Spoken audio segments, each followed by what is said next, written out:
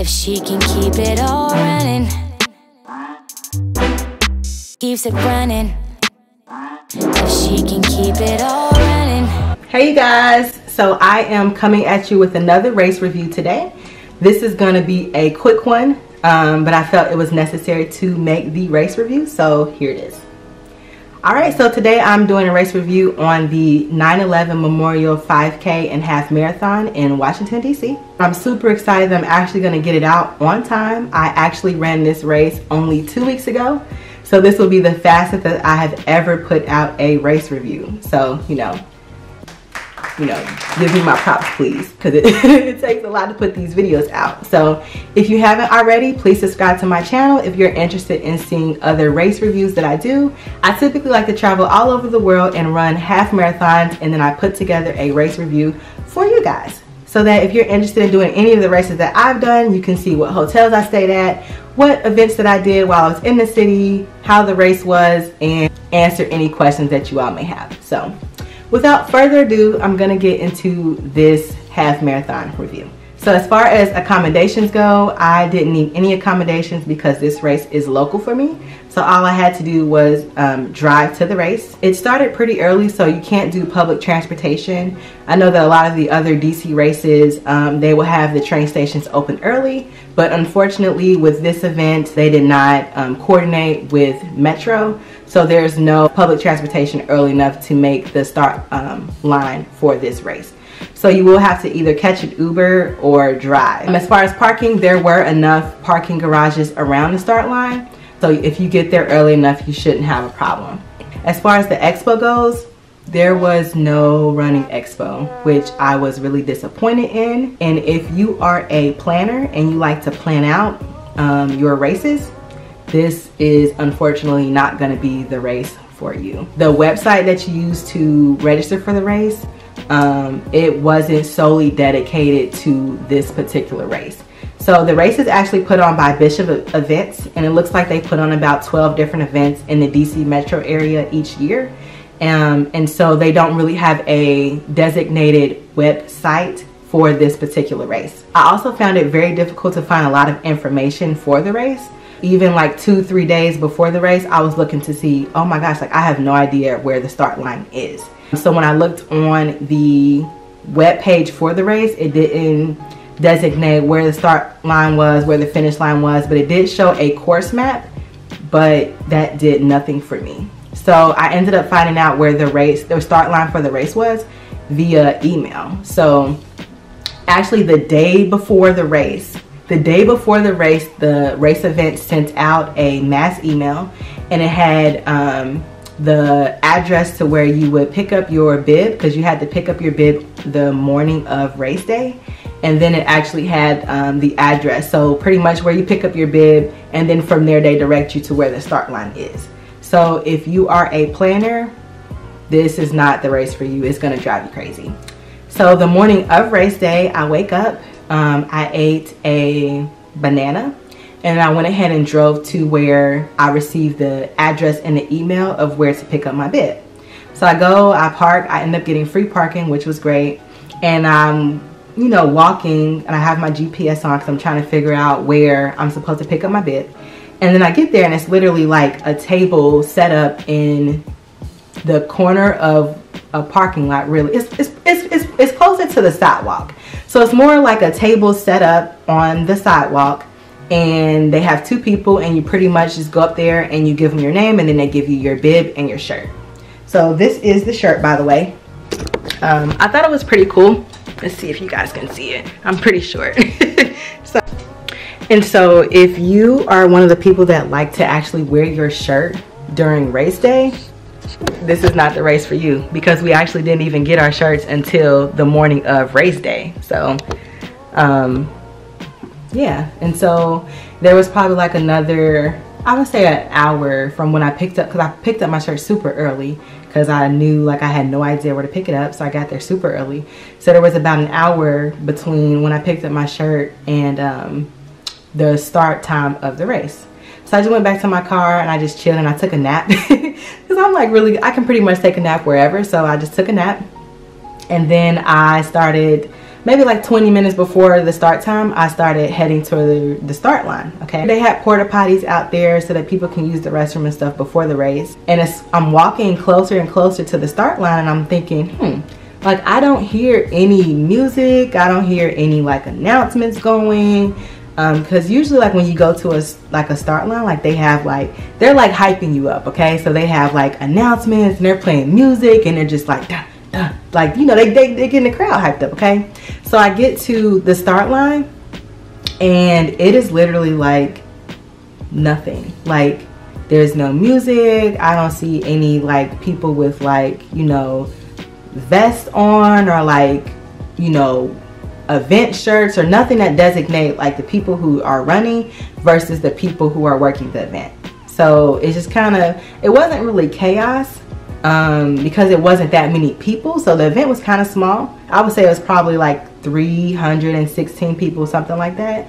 So it was pretty small. So it wasn't chaos, but I kind of felt like it didn't feel like I was about to run a half marathon. So we get up there, and literally at the start of the race, there's literally someone that's just screaming, "On your mark, get set, go." And I'm just like, are you serious? Like, they didn't even have like a bullhorn, no nothing. And so then that was the first corral, and then they did that for like the all 5 of the corrals. So I just thought it was kind of like, I don't know, like,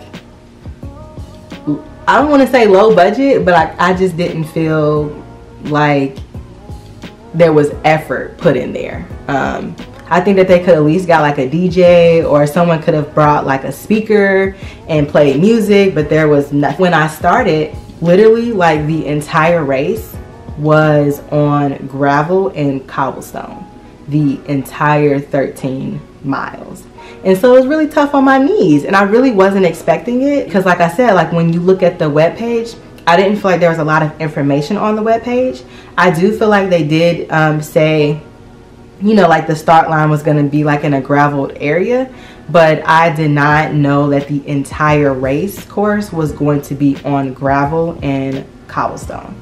So I definitely struggled the entire race because my knees were hurting so bad. And I think like a lot of people were kind of feeling the same way that I was feeling.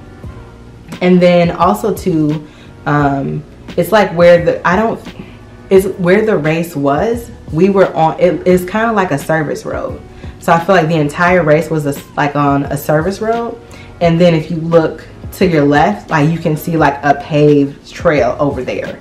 But that's not where we were running. I guess that's like a typical, you know, trail along this particular creek that people can run on the weekends and whatnot. But where we were running was like the service road to that trail. So I was kind of disappointed in that, because I'm like, you know, literally I can see 10 feet away from me, or like 20 feet away from me, there's a very nice paved trail that I'm not running on. So overall, I will say that the course was beautiful. There was bodies of water, there were pretty trees, they had bridges. So the course was beautiful, but it was very difficult to run it. And then also because of where the location was for the race, and I guess like the type of event or bishop events that put on the race, there was absolutely no cheer support. It was an out and back, which that's not my favorite race course anyways. Like, I very much so like the loop. They did have some race support, so I saw 4 water stations, but really like you passed each one of them twice, so it wasn't that bad. They did have water and Gatorade at the water stations. There weren't any edibles, so no granola bars or chews or any bananas, orange slices, anything like that. But one thing that I will say about the race support is that they were not very supportive of the runners, and they were not very interested in us either. So when I would go to a water station, literally the race support person would just be like this. Like, he would just be on his phone the whole time. He didn't look up or anything. So they had all the water laying out on the tables, and then you pretty much, you grab your own water. So they wasn't even like handing them to you for real. So you pretty much grab your own water, and I kind of felt like it didn't seem like they wanted to be there. And so then I kind of felt like that kind of lowered the morale, because they didn't want to be there. And I feel like I'm running on this cobblestone and it's hot, and I'm like, well dang, I don't really want to be here either. So So after I do the out and back, last half mile of the race, and I'm jogging and I see this girl and she's walking. So in my mind, I know that the race is almost over and I'm trying to, you know, rank well, even though the race is crappy. And I know that like, I would run like a mile and not see anyone. So there were like a few miles along the course where I was pretty much running by myself. So there's no cheer support, there's no other runners by me. It felt like a training day as opposed to a race day. So anyway, so I see this girl and she's walking and I'm like, okay, I'm gonna pass it, right? So we go up and we're probably like a quarter mile out from the end of the race. And I see that she's jogging, and so she's trying to pass me. And so I just start jogging faster because I'm like, you know, if you're gonna outrank me, I'm gonna make you work for it, right? Like I'm gonna make you work for it. So towards the end, I just started sprinting, and I really gave it everything that I had left in me to make sure that I finished strong and that I beat and that I beat this other girl that's trying to catch me, right? And so I put everything I have into it. I sprint across the finish line, and I look back to see how far away she is. And she done gave up. Like, she was just like, look girl, I've been running on this cobblestone for the last 2.5, 3 hours. I'm not messing with you. So she gave up. So I was able to outrank her. I think I placed like 270 or something like that out of like 316 people. So I didn't place amazingly. I definitely didn't train as much for this race as I should have, but my goal for the race, I wasn't going for a specific time. I would have liked to have beat 2:30, but it wasn't like a big deal to me. I really just wanted to finish. And then once I started and I saw that the whole course was going to be gravel and cobblestone, I pretty much was like, yeah, I just want to finish. I'm not pushing really hard for that 2:30. So just like me, I'm sure a lot of you guys love the race bling and the medals at the end of the races. And so for this particular race, it was in remembrance of 9/11.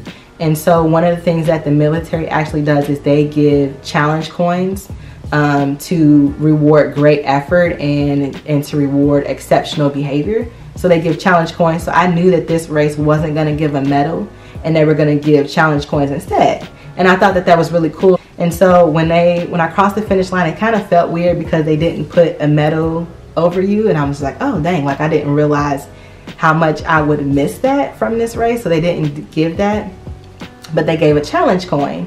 And so when I like got it, I was like limping back to my car because I literally gave it everything that I had for this race.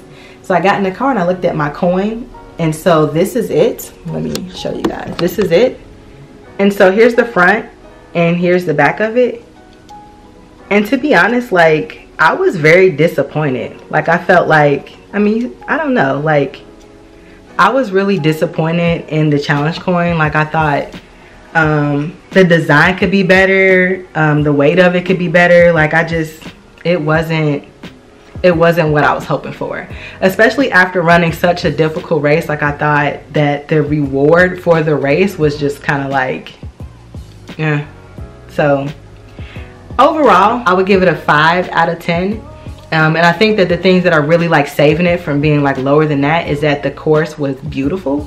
That it had really, really nice scenery. But as far as like the preparation for the race, like knowing where to go and stuff for the race, the shirt is good. So the shirt kind of saves it. The race support, the cheer support, the medal, it just wasn't for me. So unfortunately, I don't think I'll be doing a race again anytime soon. So maybe, you know, 4 or 5 years out, if they like, I don't know, step their game up a little bit, then maybe I'll try it again. But overall, I do not recommend it. So sorry. Have you all ever ran a race where you felt like it just didn't meet your expectations? Because this one definitely didn't meet mine. So if you have a similar race experience, please let me know in the comments below. Please make sure to like this video and I will check you guys out next time. Alrighty, bye.